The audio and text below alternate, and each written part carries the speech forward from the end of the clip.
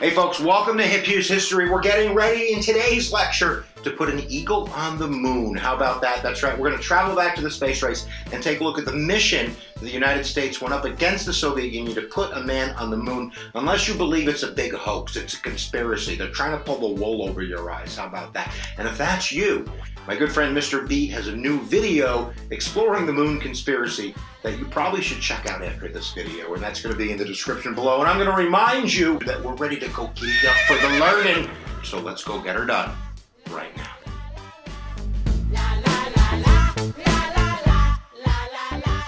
So before we get all rared up to go onto the moon, why don't we do a little contextual drawing for you here? And I would first say thank you, Nazis, because it's really the Nazis that developed the foundations of the technology that both the Soviet Union and the United States are going to use for their own space programs. In the early 1930s, in order to get around the Treaty of Versailles, German scientists started exploring liquid rockets, and it's going to be those scientists that both the Soviet Union and the United States are going to covet at the end of the war. The United States had what was called Operation Paperclip, and that was to try to entice and take those German scientists onto our side. And we got one of the big ones, the inventor of the V2, Wernher von Braun. And he is really going to allow the United States to be quite competitive and eventually win the space race in terms of landing a man on the moon. So at the end of World War II, of course, the Cold War is going to break out, and we're really first going to have kind of this competitive race, not in the space area so much, but really with missiles, hydrogen bombs, atomic bombs, intercontinental missiles. But by 1955, this is really where the space race takes off, with both the Soviet Union and the United States in the summer of '55 announcing their intentions to launch a satellite. Now, at this point, we didn't have NASA yet. This is still kind of wrapped up in our military, and we're not going to be successful. On October 4th of 1957, the Soviet Union is going to launch Sputnik, a fellow traveler. It weighed 200 pounds. It was like 2 feet in circumference, and it went beep, beep, beep, beep, beep.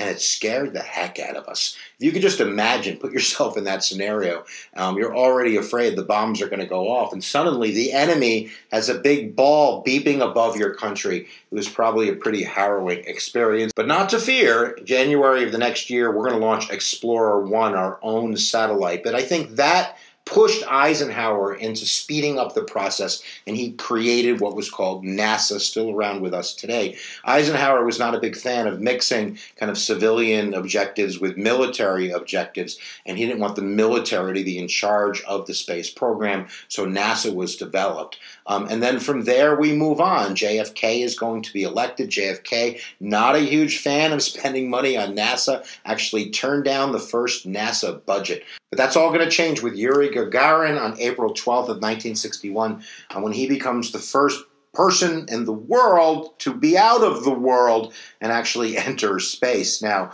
to be fair, the Soviets didn't bring him back on his own ship, but this is really going to spook JFK and humiliate him, I think, to a certain degree. He was already humiliated with the Bay of Pigs, so this was just kind of like, you know, the bad cherry on top. I don't know how you say that. But I think mentally that's where JFK decided, I don't want to be second anymore. And we were second. May of that very same year, Alan Shepard is going to be launched on Freedom 7, and he's going to come back on the ship, which is pretty cool. But JFK has made the decision that we need to do something bold, and he's going to do it with a speech.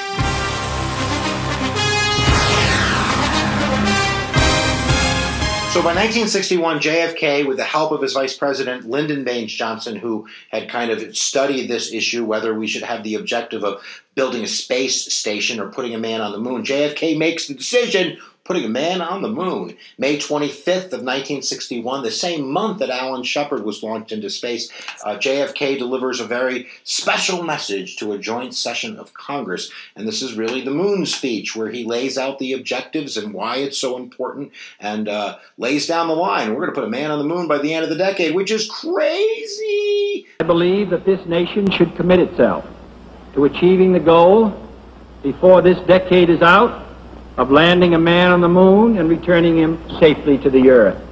Now, what's interesting is in 1963, shortly before his death, JFK went to the United Nations, I believe September of 63, and gave a speech where he called for a joint mission to the moon with the Soviet Union. Finally, in a field where the United States and the Soviet Union have a special capacity, in the field of space, there is room for new cooperation. I include among these possibilities a joint expedition to the moon. Now, Khrushchev immediately said no, but recent reports, his son has said, that he had changed his mind right before JFK died, and he was willing to do that. But of course, JFK was assassinated, and Khrushchev didn't really like LBJ, so that kind of fell apart. But 1964 is not a great year for the Soviet Union. That's going to be the year that Khrushchev is going to be deposed by Brezhnev, and that's going to put a big hole in their space program for a few years as the United States moves on with Gemini. And the Gemini program was to kind of set the stage for the Apollo program, and we were able to do things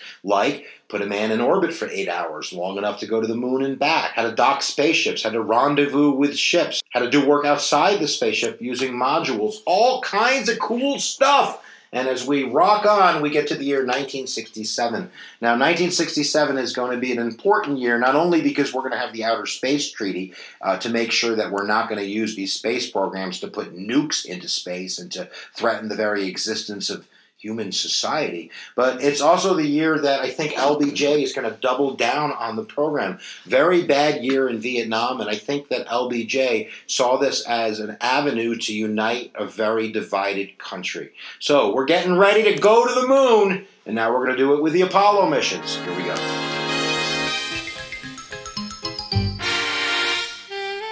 So in 1967, both the Soviet Union and the United States were kind of launching into their own programs. Soyuz was the name of the Soviet Union program, and of course, it was the Apollo program in the United States. And then disaster struck on November 27th of 1967 when the Apollo 1 burned.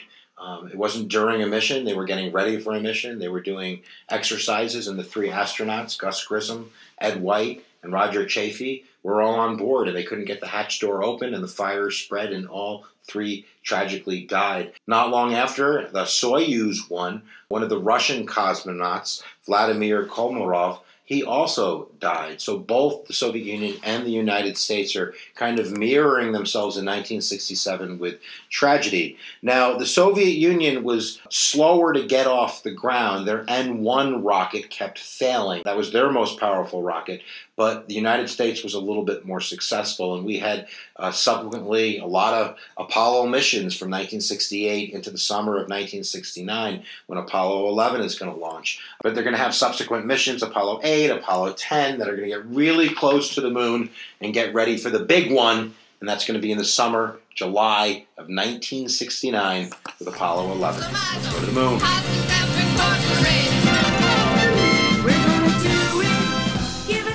So, 250,000 miles, what's a big deal? It's only 250,000 miles, and the three astronauts in Apollo 11 are Buzz Aldrin, Mike Collins, and Neil Armstrong, and these guys are going to take off on July 16th of 1969 from Kennedy Space Center in Florida. It's going to take them 3 days to get to the moon. They actually had a problem. Their computers were overloading because somebody had the antenna switch in the wrong direction, but they eventually figured it out, and it's going to be Buzz Aldrin and Neil Armstrong that are going to descend on July 20th, 1969. Now, they actually landed on the moon about 4:17 Eastern Standard Time, but they stood there for 6 hours on the Eagle as they waited to get off. Now, of course, we all know Neil Armstrong was the first man off the lunar module. Okay, Neil, we can see you coming down the ladder now. Okay, Neil, we can see you coming.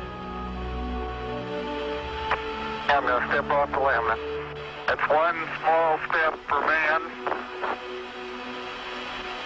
one giant leap for mankind.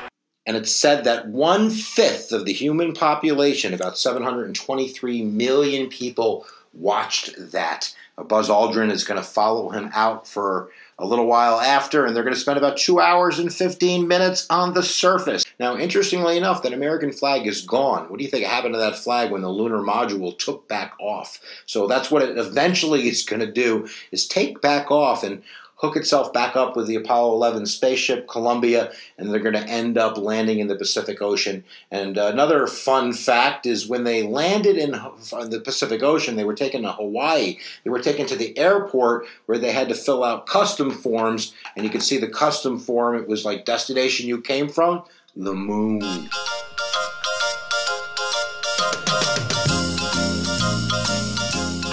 So almost 3,000 days after JFK laid down the gauntlet in May of 1961, we did it in July of 1969, and we're the only ones that did it. Of course, the Soviet Union, they gave up on their moon program and started to heavily invest in their space station program, as the United States is going to do as well. After 1969, we still have Vietnam going on. We had our cities exploding. A lot of people didn't see why we should keep investing and putting men on the moon. People really didn't see the purpose. But there were follow-ups. Apollo 12 landed on the moon in November of 1969. We all know the story of Apollo 13. That didn't work out very well. Go see the movie with Tom Hanks. But Apollo 14, 15, 16, and 17 all landed on the moon. Even Alan Shepard got to walk on the moon. That guy wanted it really bad. We haven't talked about the competition between the astronauts, but it was pretty fierce, that's for sure. I'll tell you another quick story. Ready for this? The 3 astronauts on Apollo 11, nobody would give them life insurance. You probably can figure out why. And actually, the 3 guys got together before they took off. They spent a day signing signatures just in case all 3 died, so they could sell those signatures for enough money to take care of their families. The more you know. So there you go, guys. We hope that you understand a little bit about the moon landing, a little bit more than when you click the button. How about that? And if you're watching the video and you're like, it's a conspiracy, I know it. All I'm going to do is tell you, maybe you should go watch Mr. Beat's video, the new one on the moon conspiracy, where he'll probably give you some things to think about right there. How about that? Down in the description below. And if you're not subscribed to Mr. Beat's channel, I don't know what you're doing. Go check it out right now, down in the description below. Check out Mr. Beat's great content and give him some sub love. All right, guys, I say it at the end of every lecture because I mean it with all my heart. Where attention goes, energy flows, and we'll see you guys next time that you press the buttons.